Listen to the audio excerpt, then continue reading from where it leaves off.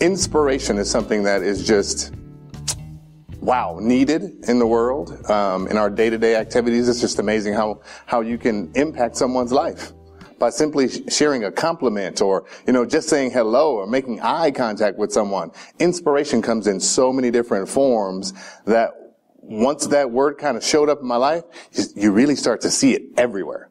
Everywhere. Inspiration in the socks that I wear. Inspiration in the color of my shirts.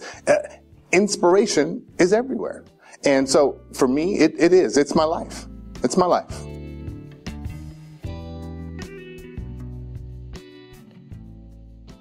Go to work. Let your job pay the bills. Feed the kids. Keep the lights on. Do that. But what are you dreaming about? What is it that you really want to do? What is it that you aspire to do? What is it that someone has told you could do that you kind of put on the back burner because you don't believe you can do it? That's what I'm going to tell that guy. Just take a look at that. Figure that out for yourself and realize that the job's good for something, but it's not good for everything. And it's very, very important that, we teach people how to help pursue their dreams. And it has nothing to do with your age, guy. Hey, you're not too old. No, you still have so much time and so much time to realize your true dreams. That's what I tell them. Go to work, but build your dream. Don't forget about that dream. Those dreams that we had when we were little people, it's amazing how you can make a cardboard box into a 3-story condominium, right? If you could find a refrigerator box, it was absolutely amazing. But we somehow just kind of put that away and we started to conform. So I tell him not to conform. I tell him to truly follow his heart. I truly would.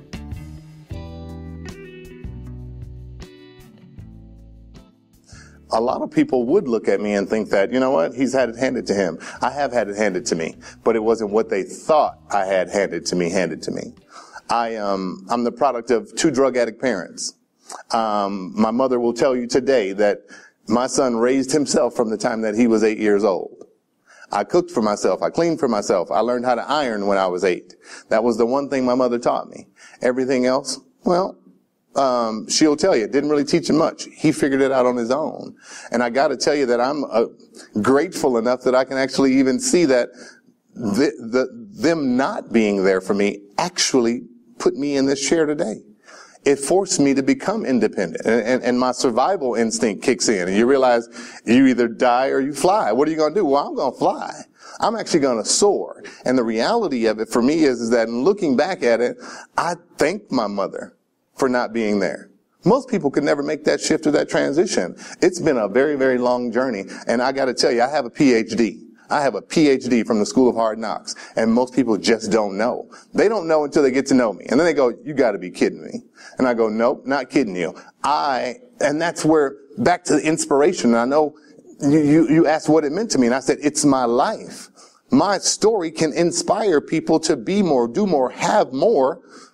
Because there's somebody out there that thinks that because their parents weren't there for them, that they can't. And I go, no, if anything, it helps you to do it. Because you don't need to rely on anyone else. You have self. You can rely on yourself to get where you need to. And once you get that far, there's other people out there. There are resources made available to you now in the information age. Oh, everything you need is out there for you. All you have to do is be willing to dream a little bit and realize that you truly, truly can, and know that just because it was hard, that's not a bad thing. It actually builds character. It makes you develop principles and philosophies and realize how strong you really are. Character is an amazing thing. And character is not just a cartoon on the screen. A character is something at the core that most people just don't know about. And I got to tell you that where I came from has built a lot of character with me. And I love to share my story with people, portions of my story, the whole story. The reality is that it's just a story, and it doesn't define me, but it definitely helped put me where I am today.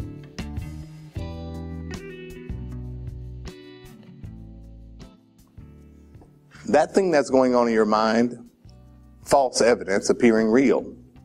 False evidence appearing real. It's not real. You've made that up in your mind.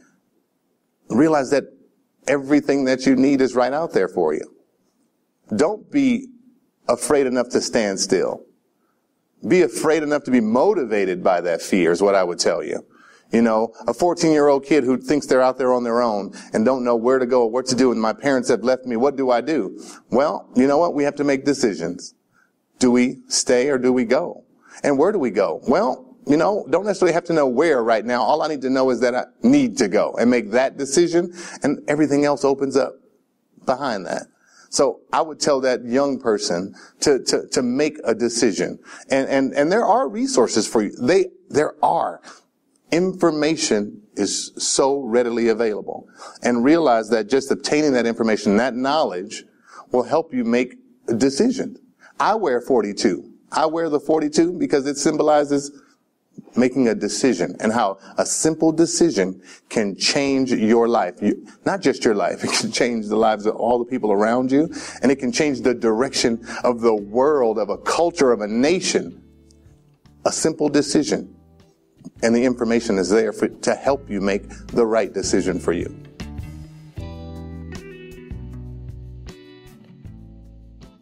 While the road less traveled for me really is the road that I want to take.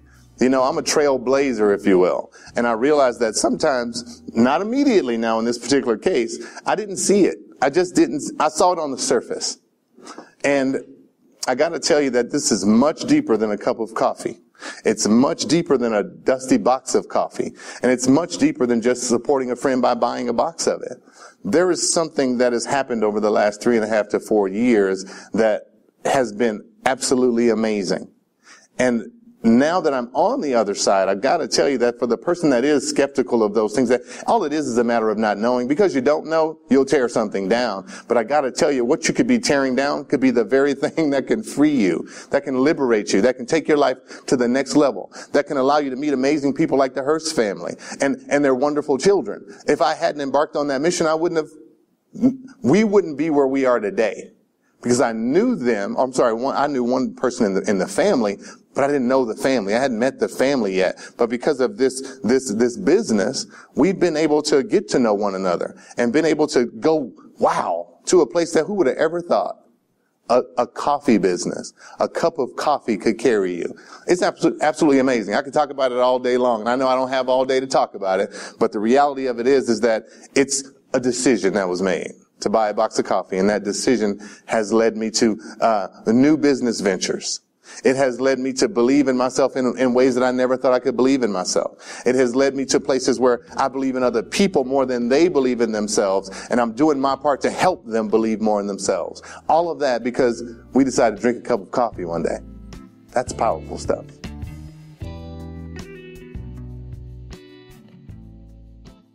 Is there something more that you want? Or is what you have what you want? Because the answer to that question would dictate what I'd really tell him. If he says he wants more, then I'd recommend that he maybe change some things if he doesn't like the way that he's treated by people. I would recommend also that he associate with some different people. You know, I have a sibling that wears his hat around backwards and wears his pants sagging down. He's my polar opposite. And I've told him that very same thing. But he has it all figured out. And if you're that young person and you go, well, I have it figured out, well, stop and look around and ask yourself, is where you are where you want to be? And is where you are, what you have what you want to have? If it is, then okay, great. Be happy and live your life and be happy. But if it's not and you want more, then we have to do some things differently. Some things have to be done differently.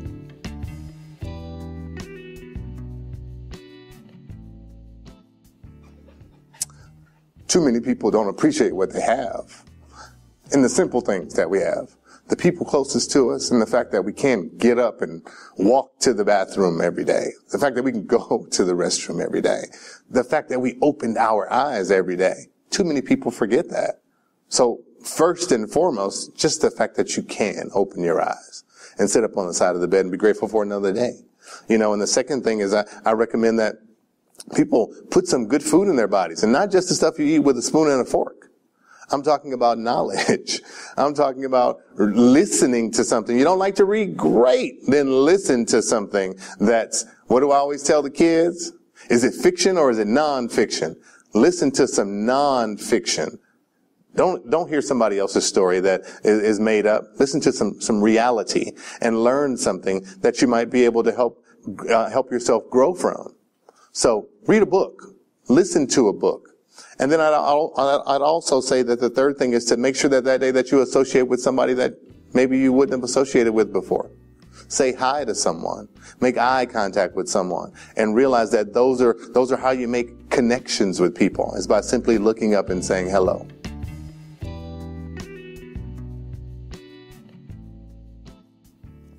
I give. I'm a giver. Give is a word that is just in me. It's been in me from day one. I've given of myself in any form. That's the shirt off my back and the money out of my pocket, the words out of my mouth from my experiences, in hopes that it might actually help someone make it another day, go another step. And paying it forward right now is really about right now sharing my experience and my story, where I've come from and where I'm going, what I believed before and what I believe now, and how it can help. I pay it forward by sharing of myself, literally sharing of myself.